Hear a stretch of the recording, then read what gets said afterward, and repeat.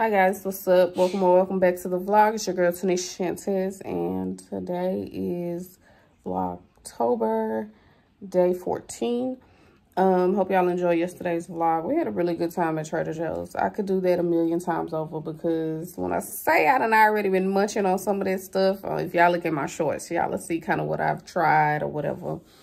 Baby, too good.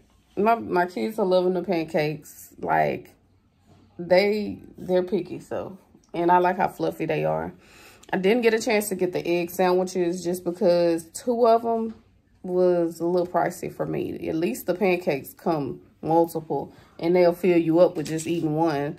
I figured I could make my own egg sandwich for that price, so that's why I didn't get it. But yeah, it ended up being really good, a really good trip. Like, it's something to get used to because I cook everything. Usually stuff from scratch and stuff like that. So stuff that you just pretty much pop in the oven or in the microwave or air fryer, I gotta get used to that. Because usually we just do chicken tenders and fries like that, not nothing else like I be cooking. So kind of, because this is so easy, they side-eyeing it. But man, when I tell you I had that naan last night, baby. And that butter chicken. Listen, she ought to get out the camera because she got to get her head done today. Okay, not too much. Okay, get out the camera. Duplicate. Okay, hold on. Hey, y'all. Yeah, baby, let me tell you.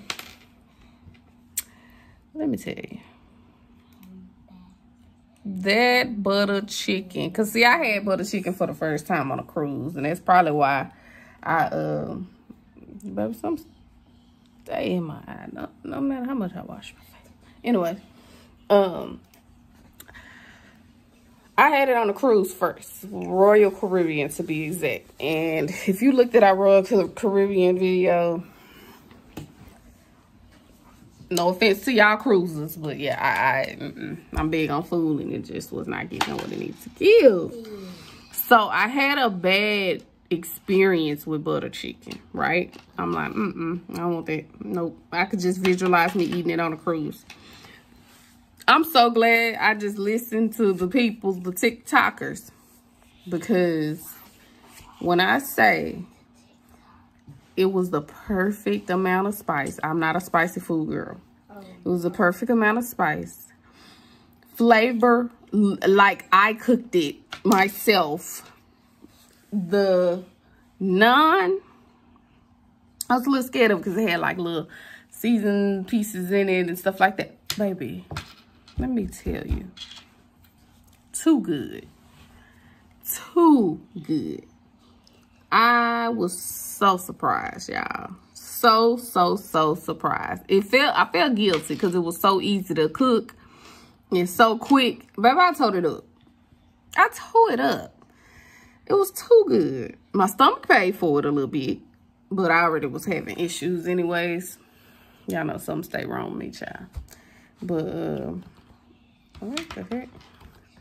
But yeah, when I say too good, I don't know what they did or how they did it. And then for us to come out of there spending less than $150 on all the stuff we got, drinks, milk, food, snacks, look, that's what I be looking for, like quick stuff while I'm working that I can eat for lunch and stuff. Baby, if we would have been, matter of fact, prime example, we went to Walmart on my lunch today. $60. I got 3 cans of, I got meatloaf sauce. I got tomato sauce. I got 2 science boards. I got, see, I can't even think, 2 Minute Maid juices. White grape stuff. 1 little Welch's white grape. Did I get any food? Oh, the little Texas Roadhouse Rolls that we gonna try tonight. The mini Velveeta block, not the big one, the mini one. $60. $60.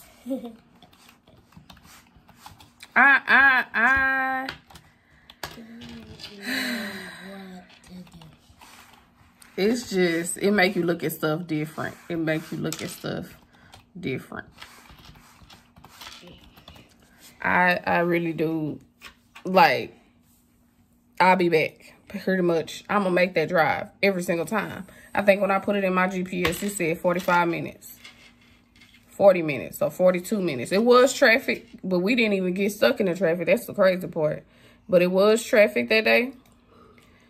And on the way back, it was traffic. But it was a lot going on off of the freeway. Buildings was burning, and it was a lot going on. But when I tell you I go back every time and I make that drive, because why not? Then I looked at my gas tank, baby, it didn't move. When I was there and came back, it was still in the same spot. I said, oh, I could do this anytime. Baby, it was worth the trip. Truly, truly, if you have not ever experienced, now I'm weird. This is my problem, and I'm trying to step out of my comfort zone, so I'm proud of myself for even going. I'm a packaging girly. If you don't know what I mean, like, the glitz and glamour of packaging gets me. So, like, if I see some bread, right? Speaking of bread, I forgot bread today. Jesus. If I see some bread and it's in an ugly package, they got this ugly picture on it. It could be the best bread in the world. And somebody could have told me, girl, it's so good. I be side-eyeing it like, why they got it in this packaging? Why is the packaging this color? I'm that picky when it comes to packaging. And I didn't realize it till recently. When I went to Trader Joe's the first time. If you watched that vlog, the first thing I said was, this is my second trip, but it's my first time buying something. When the first time we went, I walked in Trader Joe's. And I looked at that stuff. And the pictures on the stuff. I said, no, I'm good. Don't mind me, baby. Just, don't even worry about my hair. Because I got to take it out. Things hurt. I gotta take it down, but I'm not touching mine because I'm about to do hers, so they can wait. I gotta show y'all the stuff too. I forgot, but let me tell you why I got a little pause for the cows. I went in there the first time, and I walked back out. We walked around, we checked out stuff, but I was picking up the package. I'm like, why the food look like this on the picture? Why is every package brown and orange and black? And I can honestly say, do not judge a book by its cover. That's why they say it. Because it was nothing like even the butter chicken. The picture, I don't know, it gives dull to me. I don't know, I'm weird. It gives dull to me on the packaging, right? I'm like, why couldn't they make it a white background with some stuff on the table? Like, if you're going to have a picture of the plate of stuff, like, make it, you know, like I want to eat it. I don't know, I'm weird. But that's why I was like, this stuff look nasty. Excuse me. I made up my mind. I was like, this stuff look nasty. I don't want it. I don't want nothing to do with it. No. Yesterday, going back, and really just like looking at the stuff. Well, okay, so let me go back. Here's what made me go. TikTok. And I don't be on TikTok. But something came up in my mind. I was like, what if I tried Trader Joe's again? And I typed in Trader Joe's. I want to say I typed in best food at Trader Joe's. Something like that. You know, that opens up a can of worms. You could be scrolling for hours. So, of course, I looked at my people to kind of, you know, yeah. And they were all saying the same stuff. The same stuff. You got to try this. You got to try that. The orange chicken, the rice. I was like, I'm finna go. And you know what else caught my attention? The prices. Because some of them would say, oh, it just costs this much. It just costs that much. Now, here's what I will say. Thank goodness I did it for the pancakes, but I wish I would have did it for everything. So then it probably would have been a little bit over, but still nowhere near regular shopping prices. I would say, like, if you're getting orange chicken and you got a big family, you might want to double that. you might want to get 2 packs. If you're getting the rice, you might want to get 2 packs. I didn't want to do that, and I don't know how this stuff tastes. So far, so good. So now I know next time, okay, I need 2 of that. I need pancakes. I need 4 because I got 2, and baby, they going through them. They never eat breakfast every day, but they going through these pancakes. And I've had 1 so far to myself. So they let me know, okay, when I go get the pancakes, I gotta get 4 of them. Because it's only coming like, well, how many was in that thing, LaCara? Like 6? Yeah, so it's not a lot. So I was like, okay, I know I need more of that. Definitely got to get the butter chicken for me. That's going to be my lunch for myself while I'm working. Yeah, but let me tell you, I shouldn't have judged that place because it was genuinely really good. It was really good. So, excuse me. So basically, I suggest anybody that's trying to save, because stuff is like $2.99, $1.29, $3.99. What was the most expensive thing we got there? The most expensive thing, and I don't even think I ended up getting that chili sauce. I wanted to try that chili sauce. That chili sauce about $7 by itself, and the jars they be. So I think I'll probably try it next time. I didn't get it this time, but the most expensive thing we got might have been that wine, the peach Bellini. Everything else was under $5. No lie. Everything else was under $5. We'll say under $7. We'll say under $7 because I don't know. I can't remember the price on the orange chicken and stuff because those bags are a little bit bigger. But let me tell you, if you haven't been to Trader Joe's and you're like me and you're biased and you're Target and you're Walmart and you're Sam's Club and Costco, go to Trader Joe's. Try it at least once. Take you a little $80 budget because that was my budget. I went over it because, of course, I went over it. But my budget was $80. So I'm not spending more than $80 in here because I don't know what none of this stuff tastes like. Go try it. Go try it. I feel like, this is what I feel like. I feel like it's perfect for college. And it's probably why it was created because it makes sense. It's perfect for college students. I feel like it's a lazy man's place to be. Not man, literally, man as in human. If you are not a cooker, if you are a nurse, if you are a doctor, if you are a full-time, 2-job working person that just don't know how to cook, don't like to cook, Trader Joe's is the place for you. Everything is seasoned. Everything is sauced. Now, I will say they do sell regular meat, you know, cheese and eggs. But I noticed the prices on that was significantly higher than the regular store. Why? Because that's not what they're there for. I feel like Trader Joe's is not really there for you to be cooking from scratch. All this stuff is ready, pre-made. Get the stuff, go heat it up. That's what it is. So if you are struggling right now, shoot, even with depression, you can't cook. Me, I went through this moment where I'm like, I'm not cooking. And that's not me. So it would have been perfect at that time had I known. But yeah, if you struggling with that, this is definitely something you want to go visit. Even if it's a little bit away from you, because they're not everywhere. That's how tired I am. Yeah, I ain't get no sleep. I feel so bad last night, but it's all right. It's really the place for people that just really don't have the time, and you know, you want to have a decent lunch, you want to have a decent dinner, but you can't cook it and you don't want to spend no money. Baby, go there. You'll be so happy.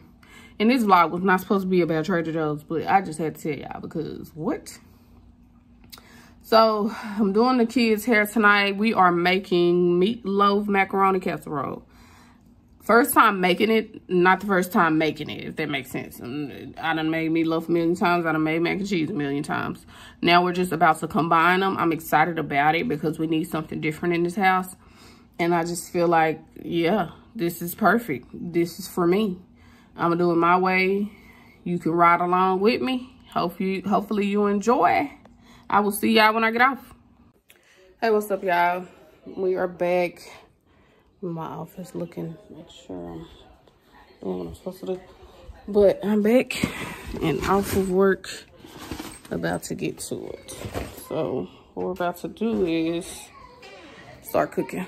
Yeah, I'm gonna bring y'all with me. It'll be a different view because I'm actually moving some stuff around in the kitchen. So yeah, it looks crazy in here right now, but it's for the benefit of making this easier for me. But let me show y'all what we started on. Okay, y'all. So we have mac and cheese already well, not mac and cheese, macaroni noodles already ready. I'm about to get ready to season them, and then I'm about to get the cheese started. That's the first step. So if I didn't already say, we're making meatloaf mac and cheese casserole. Something different, something new. Usually I make both of these dishes, but separate, of course. But we're just about to rock out and do it together. Like I said, I'm gonna start by seasoning. I'm using this pot again because, yeah. So I do season my macaroni noodles prior to doing anything. I season them my regular old seasoning, child. If you watch me long enough, you'll kind of get that I use pretty much the same stuff often. I do try to mix it up some though. Like today, I think I'm gonna just keep it simple. So we got garlic salt, we got onion powder, garlic powder, Cajun all seasoning. We got Uncle Chris's gourmet steak seasoning. The reason I use steak seasoning is because I don't use salt and pepper. Steak seasoning has both in it, so any kind of them. Yeah, so I'm gonna do that. This is really good. It's with the Fiesta brand. I don't know if y'all had this where y'all at, but baby, if you do, run, don't walk. So, season it. Literally, I'm seasoning it like I do my meat.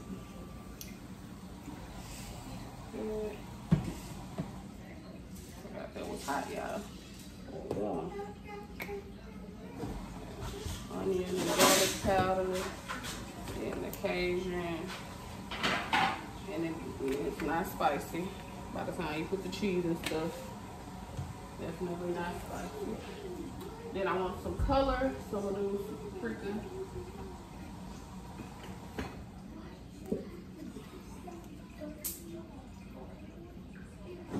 Okay, so this will be sitting for a little bit because I still gotta make the meatloaf. And so what I'm gonna do is mix this seasoning in, and then I'm about to be back. I'll give y'all a close up on me making the. Okay, y'all, forgive me, I don't even know where I left off, but pretty much season it, stir it up, mix it or whatever. And I'm gonna use the same, what is it called, child? Same pot that I just boiled them in to make my cheese. Ain't no point in messing up no dishes, child. Okay, y'all, so let's try to make this quick. We don't want to run out of storage again. So basically what we're gonna do, we're gonna put some butter. Probably half a stick. I had some left, so this will pretty much be half a stick of butter.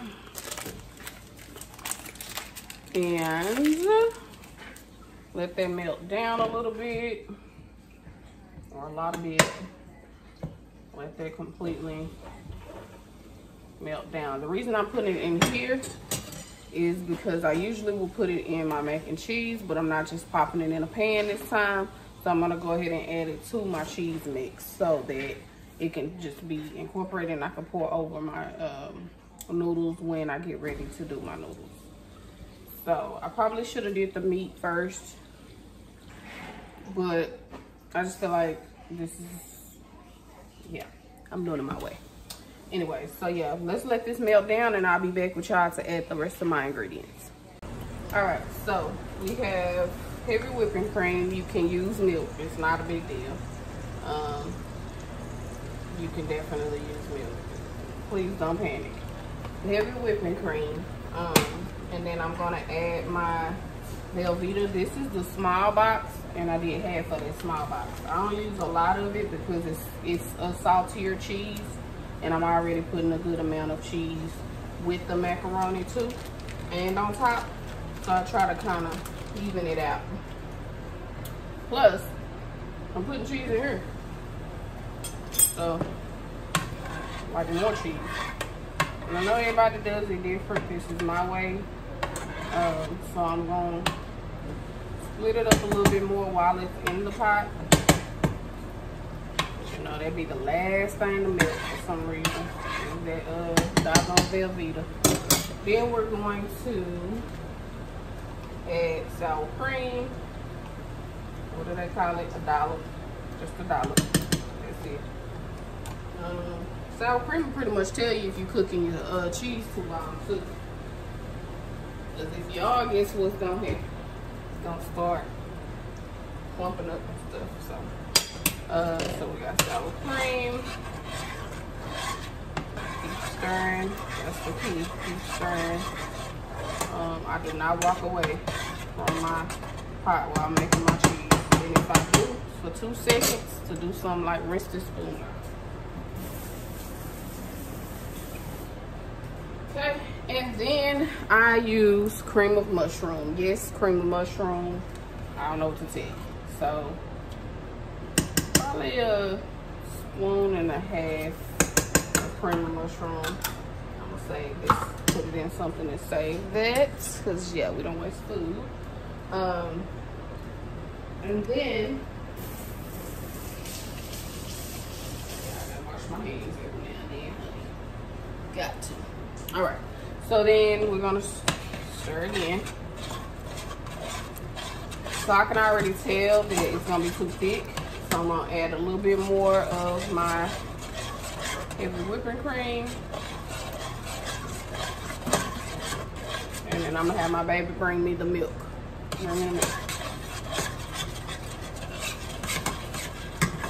Now that we got the look we want.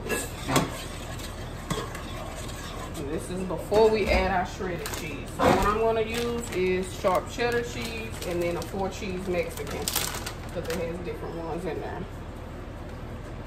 I'll add some milk. It's not even a cup, it's like 3/4 milk. I'm not a measurement girl, so bear with me, guys. Kind of just play it by my eyes. So now, we're melting down, but we still got our Velveeta chunks, of course. But we're gonna go ahead and start adding our cheese, our other cheese. So that's the sharp cheddar. Okay. This is the 4 cheese Mexican. I also do the Italian 5 cheese as well as an option.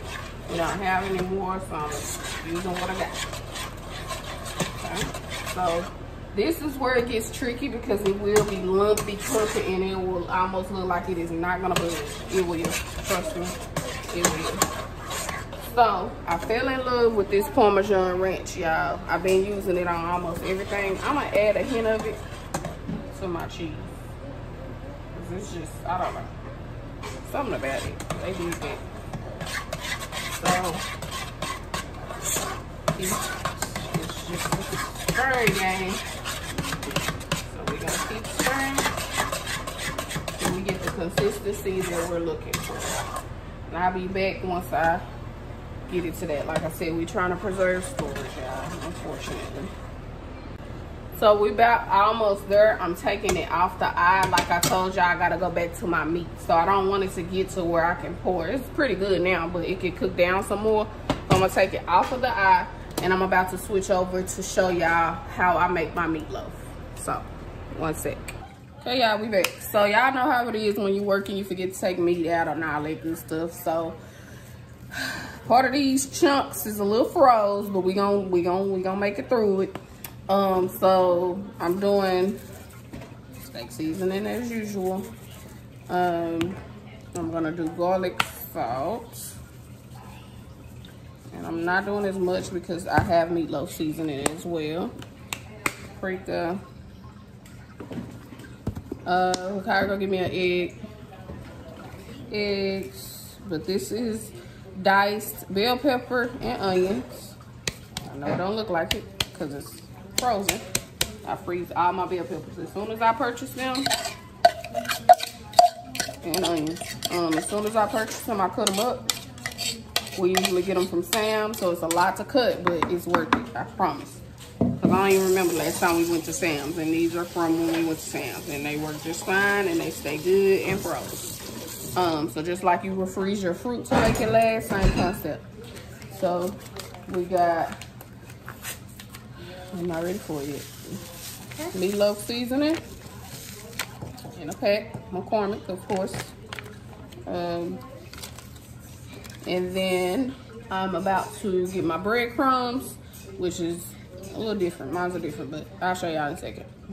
So we got the Progresso breadcrumbs. These are plain. I usually get either Italian or the Parmesan ones, but again, working, trying to balance it out. Let's go ahead and get this kind of mixed in here.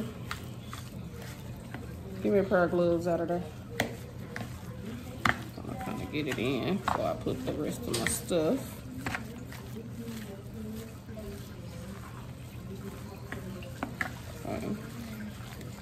Still gonna mix with my hands, but for now, just to get it not sitting on top like that.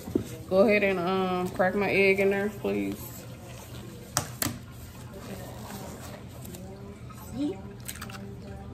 All right, got our egg in there. Now, our breadcrumbs. You done your hip. Now go away. Get ready to get that hair done. All right, so now that we got that, I use Hunt's meatloaf sauce. The best ever, I don't know. I add it to my meat. I know most people don't put their sauce to this on the top. That ain't what I do. So I do add it to my meat. And I put it on top when it's almost done. Today it's gonna be different. I'm just adding it to the meat, so I'll be adding more. Usually it's like about a half a can that I would add to the meat. And yeah, so today it'll be almost a full can because I'm not doing a topper. Remember, the mac and cheese is gonna be on top. So then we just mix. And I squeeze as I mix to get it good into that ground beef. Because if you know meatloaf, you know that it could be spots that don't have nothing in it. And we don't play like that over here. So when you're done with this, your meat should be good and juicy. Gives that consistency that it is well incorporated. Not necessarily a mush feel, but just like a, I don't know, I can't explain it. Just make sure you mix it well. Like you see when I flip it, some spots still don't have nothing on it. We don't want that. So you just keep mixing and squeezing. If you like more humps and clumps though, you just want to kind of mix like this. I like a smooth meatloaf, and I don't like dry pieces. I don't like that. So this is what I do. But yeah, that's why I did the kind of cheese first, because this is simple. I know a lot of people struggle with making meatloaf, but I promise you, adding the sauce with it and putting it on top makes a huge difference with it not being dry. Adding your own seasoning prior to using the meatloaf seasoning, it just takes the slack off. And so yeah, before we do the pan, we back to the cheese. So now we want it to get smooth. We want it to get like real smooth. So now I'm about to cook this on back down. Probably add a tad bit more milk to get it to activate. And then I'm gonna, instead of pouring it over top, I'm gonna put my noodles in here with it so that I can mix and control the amount of noodles, because I think it's too many noodles.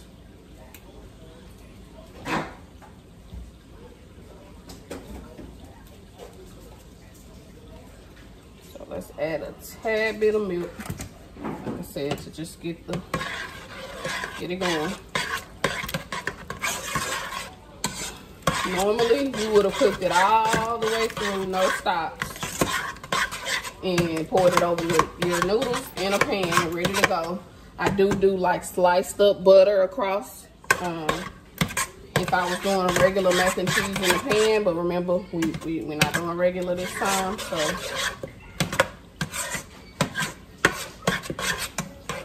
Really thick, so we're gonna let this get good and warm so that we can add our mac and cheese noodles to the thing. Sorry, I know I'm making some noise, but hey. Y'all be wanting to see me cook, child. This is what we do. Okay, I'll be back when this smooths out. All right, y'all, so it's still kind of thick, but I'm gonna go ahead and start adding noodles so I can gauge how much I'm using. I'll make a little bit of a mess. I don't want to tip them over in there.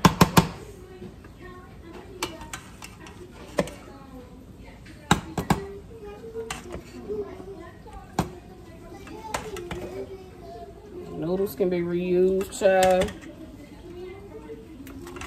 But I don't know what I'm gonna use these for. So let's stir, see where we're at. Definitely can put more. Don't need as much because remember, this is not a huge pan of mac and cheese.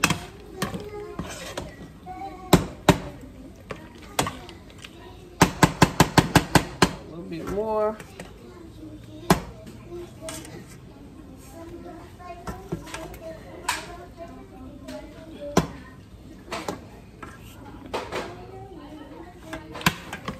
All right, bring me the milk.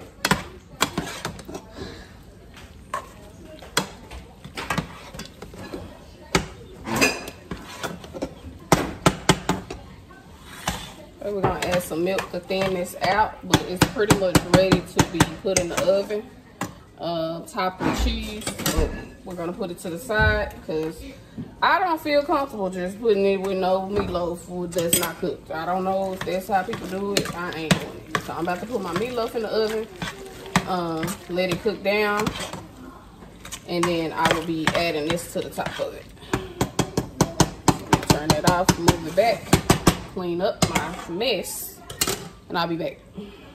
Okay, so here's how the meatloaf look. So I left my room for my mac and cheese. I have 2 of these. These are a good size, but wasn't long enough, so I did 2.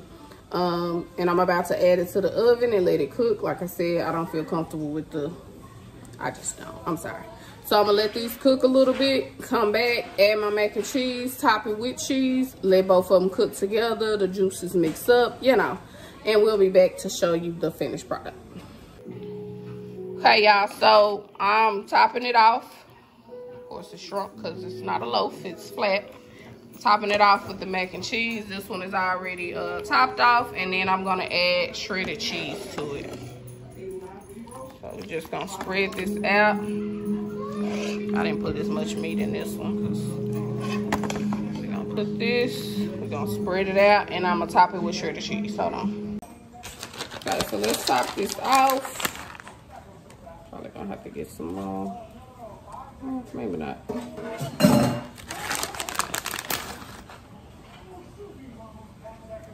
That should be good.